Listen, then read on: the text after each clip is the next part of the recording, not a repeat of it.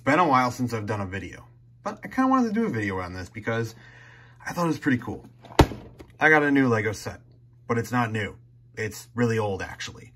You guys know this one. This one is from 2012. This is Lego Ninjago set number 9441 Kai's Blade Cycle. This is from 2012. And this set right here is super special to me. And I finally just ended up ordering it on eBay. It was a little pricey because obviously it has been retired for almost 10 years now. It came out in 2012, or it was like the first wave or whatever, I believe.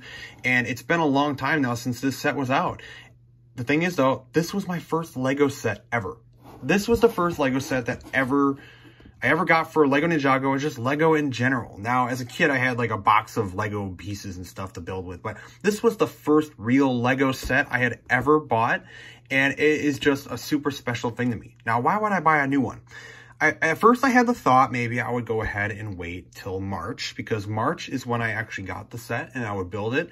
I built it in March. I just remembered that moment when I got this first set and I just built it, and it's had such a good time, and it, you know, spiraled me down to spending probably thousands of dollars on Lego over the years, which is just insane. But I did get this set. I just wanted to have it, and maybe I would open it up and have that experience again 10 years later.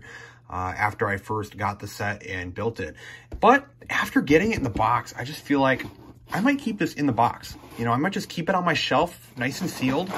You can hear the pieces in there. You can see the tape right here. It's a sealed box for Kai's Blade Cycle from 2012. And there's just something super special about this to me. It's super nostalgic for this set.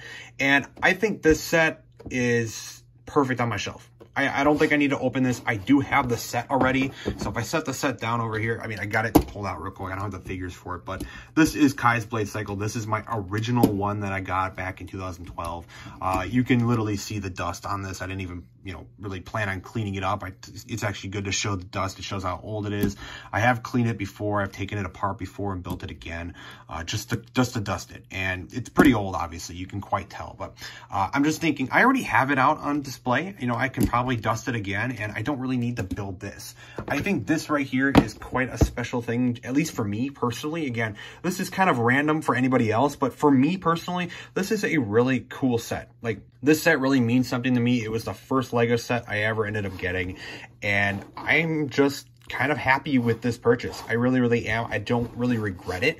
I do want to go back and get older Ninjago sets that I haven't gotten before. There is a good chunk of Ninjago sets from 2011, 2012 that I just haven't gotten yet.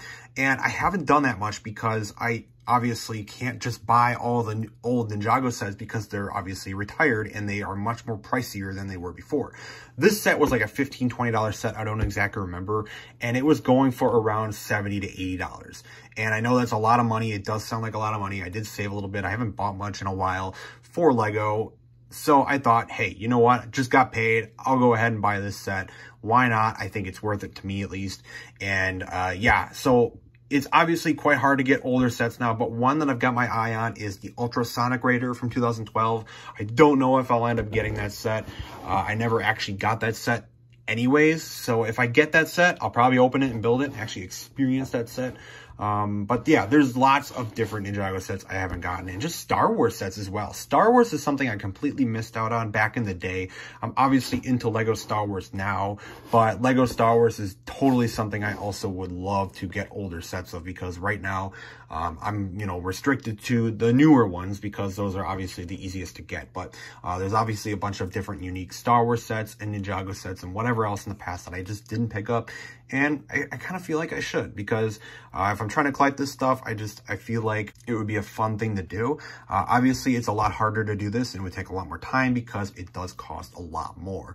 I'd have to pick and choose what type of sets I would want to get. But I just want to make this quick haul video here. It's not really that big of a deal. It's a big deal to me, though. I just think this is kind of unique, kind of nostalgic for me.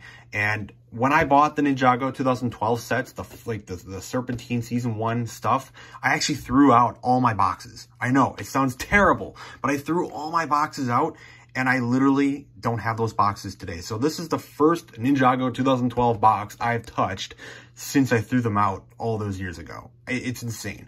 But I don't know why I did that. I started keeping them with the Final Battle sets, but I never kept those original set boxes, and it just kind of hurts me to this day. So it's cool to have this in my possession once again, and I love this. I just love this so much.